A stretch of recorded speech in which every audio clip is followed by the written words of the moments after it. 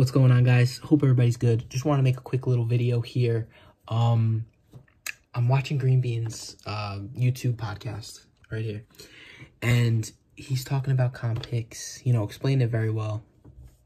And then all of a sudden, we start talking about players that could be signed by other teams, and he brings up Jamison Crowder, and he's like, Jamison Crowder's a guy I wouldn't mind bringing back, and I agree. I wouldn't mind bringing him back. He's a great dude.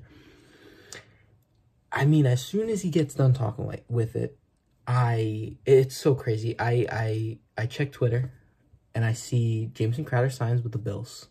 1 year, $4 million.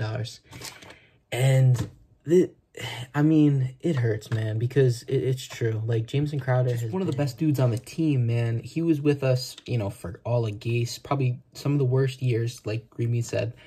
And he was just the greatest dude, never complained anything. Just a team-first guy, and he's awesome. And the Bills definitely got a good one in him.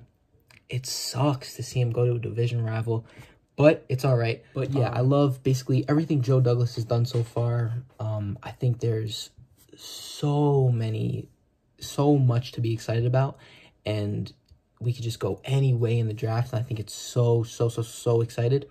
And I think he's done a great job, so far in free agency. And I'm pumped for the draft. I can't wait for it. I can't wait to see what we do. Other news around the NFL. Jameis Winston re-signs with the Saints. And Marcus Mariota signs with the Atlanta Falcons after they trade away Matt Ryan. So, pretty crazy stuff around the NFL, as it's been one of the craziest years in free agency. But yeah, man, I wanted to talk about the Jamison Crowder thing, and I just thought it was so crazy, man. Literally just was listening to Greenbean talk about him. It was cool, man. I don't know.